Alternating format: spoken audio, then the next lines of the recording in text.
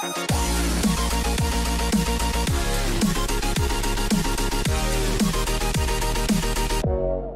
guys, what's going on? So, I'm going to make a deal with you. I tried to record this, and then after like 20 minutes into the video, I was only done with like 5 cards. There are way too many cards here to actually go over. So, I'm just going to mention all of the kind of ones in passing, and we're going to focus on 2 cards for this video. I'm just going to mention all of them because it is a data download, so it is for this JP data download that just happened. So, I'm going to go into those. I will be saving all the other cards when we get official translations, so that way I can actually give accurate information without screwing things up. And prevent the video from going too long. So let's go ahead and talk about it. I'm going to go mention all of the small ones real quick, just so we can talk about them, and then we'll go into the Super Saiyan 3 Goku, the new LR, and the Agility Tapion, because those are the 2 that I actually have translations for. Plus, to keep the video short. First one is we have this SR Trunks. Don't know if he's going to be available from the event, or if he's going to be available from the banner. He Dokkan Awakens with medals from, it looks like, the Tapion event. 10 of each medal. Going to be pretty legit. He Dokkan Awakens into this Tech Trunks. Pretty legit. He looks pretty cool. I like the card art. He looks like he's going to be some type of a tech leader. HP attack and defense plus 40% up. So that's cool. I think that he's going to be a banner exclusive because of that leader ability, because you really don't get something like that from like an actual event. Plus his passive skill is going to be attack plus 50% up and something else. So I don't know what the heck that is. Anyway, he's a pretty cool unit. I like him. He is going to be available, so keep that in mind. Know about that. The other one is going to be this Tapion Aloof Warrior or something like that. Aloof of Brave or whatever the heck this is. It looks like he's going to be a super tech leader. He Dokkan Awakens with 35 Harudagon medals, which looks like it's going to be an explicit Dokkan event. He Dokkan Awakens into this guy, who is actually looks pretty cool. I kind of like it. He is definitely a super type leader. He is a super technique type leader. HP attack and defense plus 70%. Not really that great, but if you don't have a tech leader, he's definitely going to be awesome for you. Let's see. He looks like he gives himself an attack and defense buff of 80%. I don't know what the rest of his passive actually means, but he is a key orb manipulator. He changes strength to rainbow, so he's going to be pretty awesome. Also, guys, one thing I want to state about that tech Tapion, because he changes strength to rainbow, he's going to be really good for the Super Saiyan 3 Angel Goku. You want those the orb change manipulators to rainbow for that tech Goku, so that way he can get off additional attack buffs. Just wanted to make sure I stated that, because I don't think I mentioned that in my last recording, and I realized that. The next one we're going to talk about is the Physical Tapion. We have the Physical Tapion that's also available. I don't know which one's which. I don't know which one's going to be available from the event. I think the Tapion Aloof Brave Warrior, whatever the heck this is, that one is probably going to be available from the event. And this one's probably going to be available on the banner. One of them should be banner, one of them should be event. I don't know. Regardless, we have one of them over here. This one, it looks like he's going to be a physical type leader. He doesn't have a Dokkan Awakening. He lowers attack, and he gives himself his own attack plus 40% up. And when HP is 80% or more, it's something polar system, attack, defense 20% down. Maybe when he attacks the enemy, that goes down. Regardless, looks a legit unit. I think this may be the one from the event, just because it doesn't seem overwhelming. We also have Minozia. I think this is Tapion's brother. So attack 25% of enemies with skill attributes down. So I'm assuming that means skill attributes down. That's probably going to be technique attribute. That kind of would make sense. 1 turn attack greatly rises, giving oversized damage. Legit unit, further reduced damage by 40% when guard is active. So he's awesome. He's going to be a really cool unit to have, and I'm pretty sure he has some decent link skills that link well with Tapion. We also have Hui, that's how you pronounce his name. It looks like HP attack plus 30% up with speed and power attributes, so he's kind of a dual leader. I think he's probably going to give extreme damage, and he has medium chance to stun the enemy, so that's pretty awesome. Polar friendly ally to key attack and defense plus 20% up. So I guess that means if it's polar friendly, which means I guess super or extreme types, attack and defense plus 20% up. Who knows? Regardless, who cares? Then we have the 2 Saiyamen. The 2 Saiyamen are going to be available in this data download as well. Supreme damage to the enemy and increases attack for 3 turns, which is pretty awesome.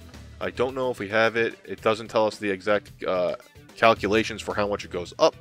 But it's legit, and he gives his own attack plus 40% and attack plus 20 of all allies super up. So he is a buff for all super allies, which is legit. Then we got my waifu Videl over here, Great Saiyaman 2. 2 key and attack plus 30% up. Extraordinary damage, so she's going to be supreme damage and lowers attack. Legit like that. Her own defense is 60% up and defense plus 40% for all allies. That's actually really awesome. That's a real nice defensive buff for everyone. She's going to do really well on a physical team. At least for the defensive purposes. Outside of that, actually the two of them together would be pretty cool on a heroes team. I guess they need to make a category for posing. I guess you have like Jocko, the Ginyu Force. The Ginyu Force actually has to get good members for cards because they haven't had a good card in a very long time. And LR Ginyu never graced the global side, but she's pretty legit.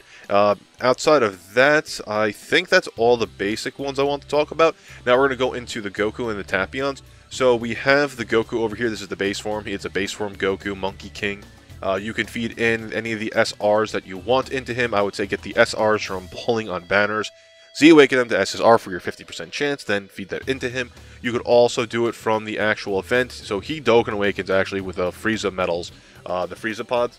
And that's going to be available from like the Epic Battle event. It's the first event you ever do in-game, where you get this base form Goku. So you can get this base form Goku, Z-Awaken him to an SR for like a 5% chance if you want to do that. The chances of you getting up to Super Attack 10 doing that is ridiculously low, but you can if you want to do that grind. I don't recommend it. It's really just a troll of the community to say something like that.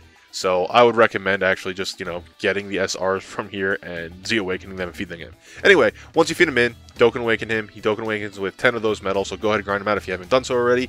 He Dokkan Awakens to his TUR form, another base form Goku. Still a legit unit, really like him. Dokkan Awakens with 21 Hirudegan medals, 21 Super Saiyan 3 Angel Goku medals, and 7 of the Super Saiyan 3 Goku medals, this agility one. So that should be pretty legit. I can't wait to see what this event is like. Once you Dokkan Awaken him, he Dokkan Awakens to this beautiful LR Goku, LR Super Saiyan 3 Goku. This is such beautiful artwork. I love it. I really do. So let's go ahead and talk about it real quick.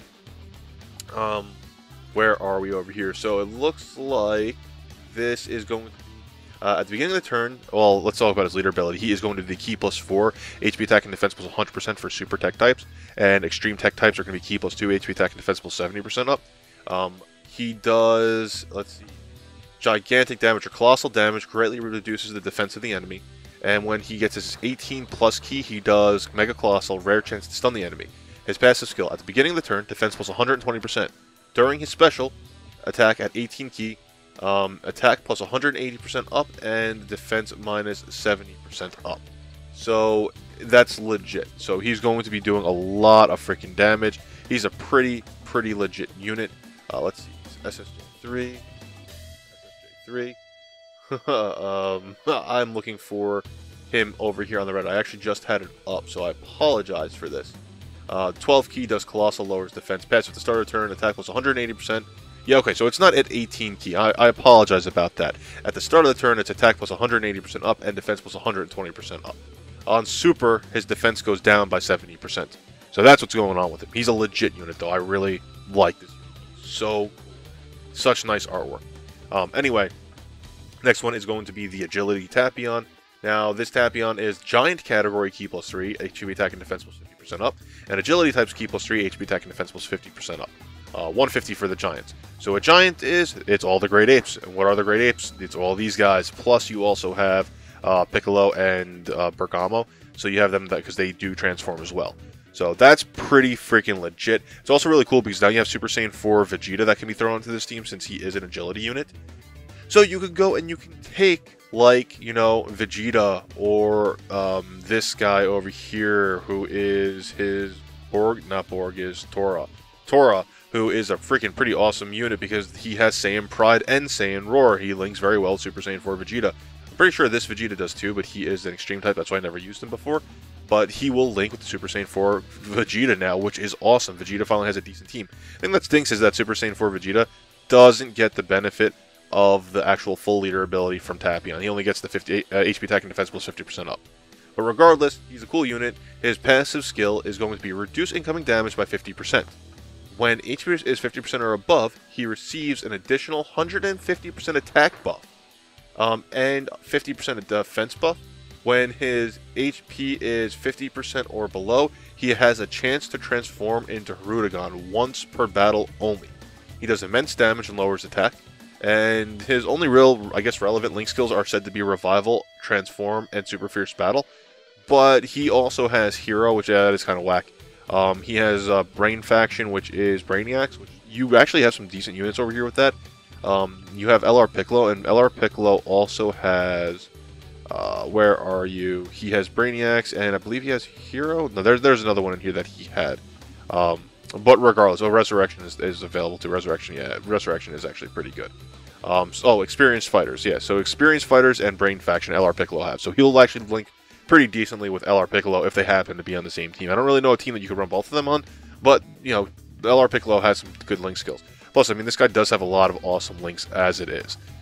But yeah, that's him. That's when he actually, the stats that I gave you is when he Dokkan Awakens. So that's his Dokkan Awaken stats. But that card art is freaking legit. Tapion with Hirudegan right in the background. It's so cool. I really like it.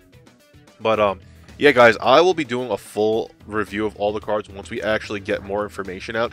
I didn't want to make this a very long video because I don't have everything. And me trying to translate things from Japanese using Google Translate, it's just horrible, and I wouldn't want to watch me. So I know some of you probably wouldn't want to watch me do those translations. So I'm just going to wait for the official stuff to come out. But anyway, guys, that's it. I will be doing a whole... Well, now that this is all released, and the amount of sheer cards that have come out with this, I will be doing a hell of a lot of team building videos. So in terms of team building, I'll probably going to do the Super Saiyan 3 LR Goku in his own video. Another video I'll probably do is going to be the two Tapions. And I guess, well, Minosa I'm not going to throw really on there. I'm going to throw the 2 Tapions onto one video. And then I will probably do the Great Saiyaman 1 and 2 on their own video. So I'll have at least 3 videos coming up for you for team building. So consider subscribing if you're new, if you want to see stuff like that. But anyway, guys, also the Technique Tapion, I forgot about him. So there's 3 Tapions.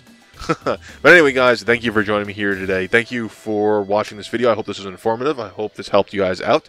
Make sure to subscribe if you're new, and I'll catch you all later. Peace.